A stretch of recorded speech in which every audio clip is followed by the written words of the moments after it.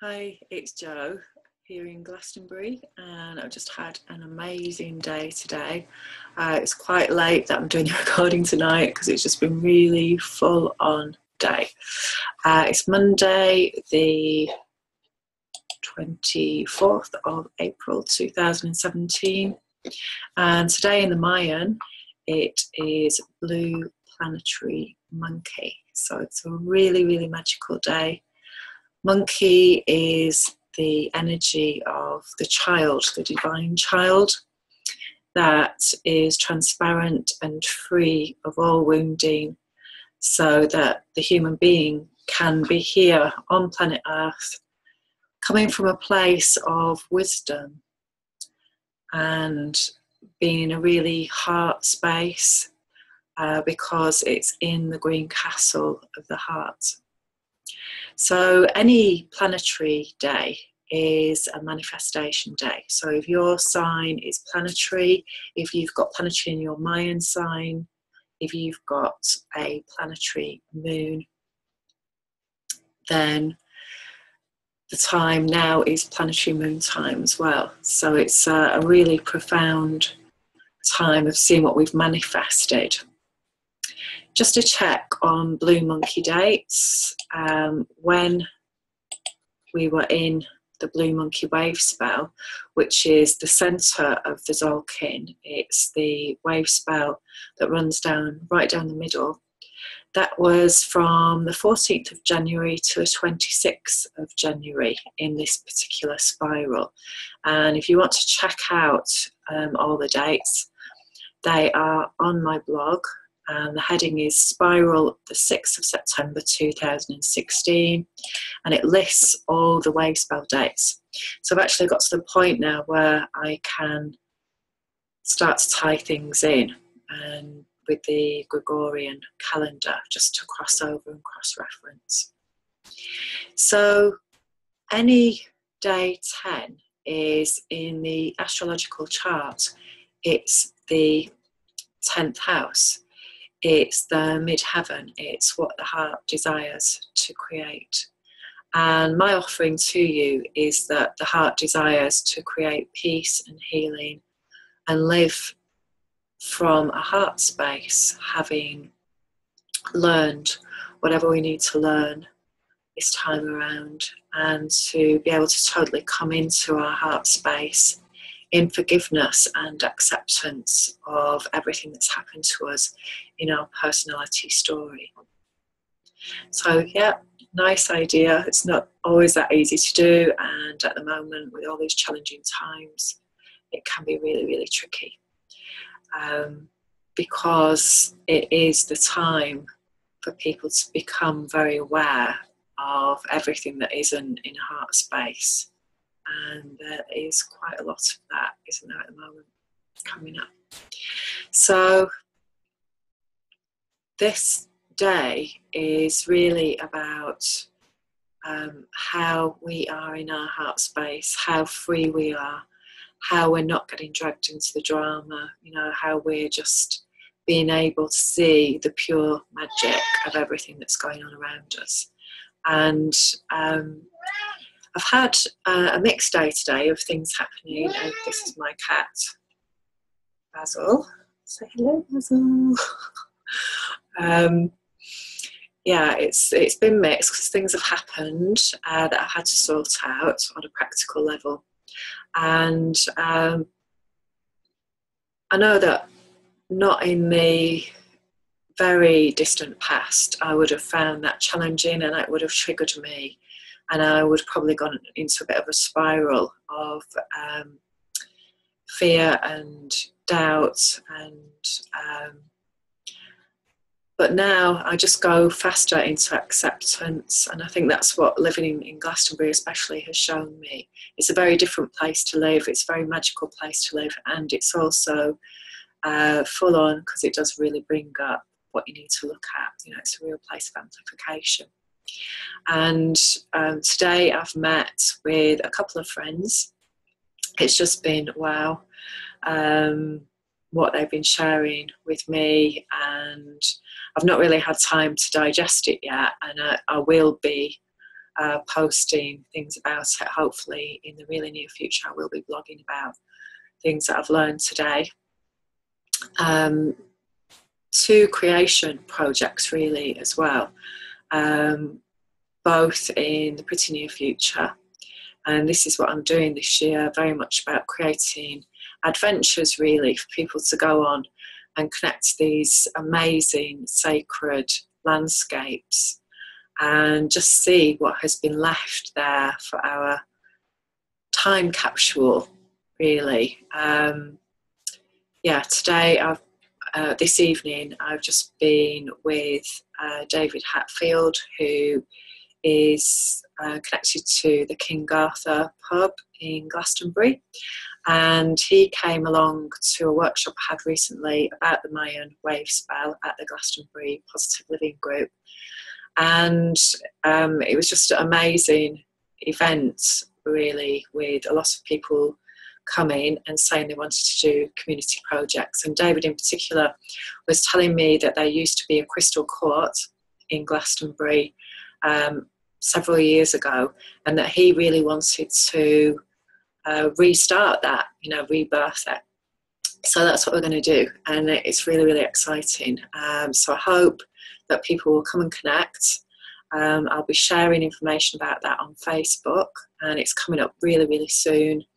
So I'm not going to go into all the detail on here because I'm trying to keep these short. But yeah, so today has been really, really magical. He shared his knowledge with me around the Glastonbury Zodiac, and something that he's been really connected to for a long time, and especially with the Mayan. He shared some documents with me as well, which I've not seen before.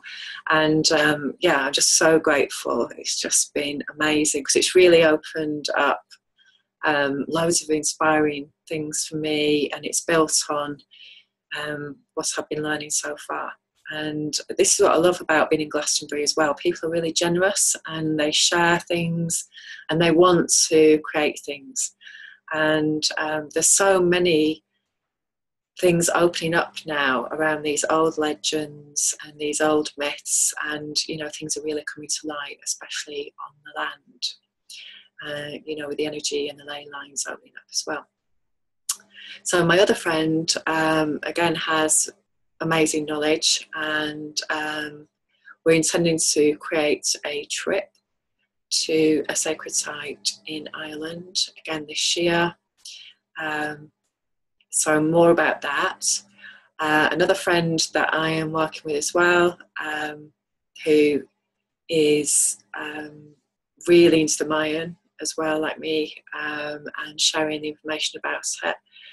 We're putting together a retreat later on this year, which again, this is what I love about the Mayan calendar, because it can really help you align with the perfect time to share and co-create new ways of being with people really, and frameworks around helping people to come into balance, helping people to come into alignment, and especially in amazing places, that have this history, that have this electricity about them, that have this energetic footprint that already holds all of this healing energy, balancing energy. So yeah, I'm really, really excited, and I just feel, it's just such a magical year. All the potentialities there.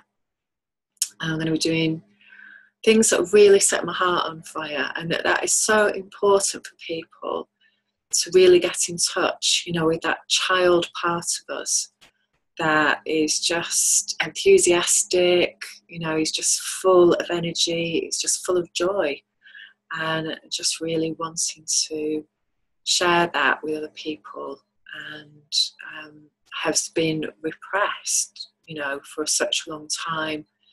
And now, even though it feels challenging at the moment, this is all part of the, taking the lid off and taking the frameworks out that have been put there to suppress the spirit, the true nature of people.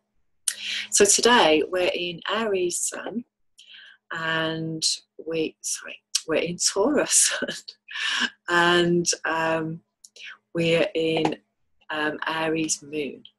Okay, so we're still in this dark moon energy because we don't go into the new moon until Wednesday. So I'm just going to read you the degree that it is now, which again is so synchronistic because the energy that it's going to be in when we're doing the retreat later on in the year in Catalonia is going to hold this energy as well. Okay, so we've got Aries at 11 degrees, and again this is from a channeled work Inside Degrees, and if you want to know more about that I will post that underneath the video. It's Aries at 11 degrees, sunlight illuminating dust in the air. The marvel is that the observer exerts so strong a presence yet disappears into the atmosphere. You find yourself to be centrally pivotal, yet subtly underlying a pure witness to the objective turn of events. You inhabit the edge between self-will and a higher will. You hold to the sharp borderline between the infinite and the finite, so that you can create yourself anew out of whole cloth. Transformation can take many forms. You are endowed here with power of wishing, the capacity to visualize and imagine whatever comes next. An astounding skill at coming back to life, recreating everything, taking into yourself world's ending and world's beginning. All is poised within. A way of looking at things that magnifies the wonder and overcomes all of the dross in a strong quest to find yourself amidst the debris of lost worlds and to salvage the dream and the vision. So that's, the quest. Jason and the Argonauts set sail in the Aries time, of this, Aries sun. And so again, we're just revisiting that energy now, but in the moon form. And I don't know if I mentioned this earlier on, but yeah, Blue Monkey planet is Venus. The 260-day Wavespell is all about Venus. It's all about transforming our ego so that we are wise, so that we live in harmony with everyone and everything else. And yes, it's going to take a while, but it's happening. It's really happening. People are starting to wake up. People have an innate goodness, I believe. And, it's just that we haven't had the skill, haven't had the consciousness, the knowledge before about how to do this and how to live respectfully and live and let live. And I really feel that this is happening now. So I hope you've had an amazing day of being in your heart space and seeing the magic, because it's always there, isn't it? When we really look, when we get ourselves out of the way, really, it's always there. So lots of love and see you tomorrow. Bye for now.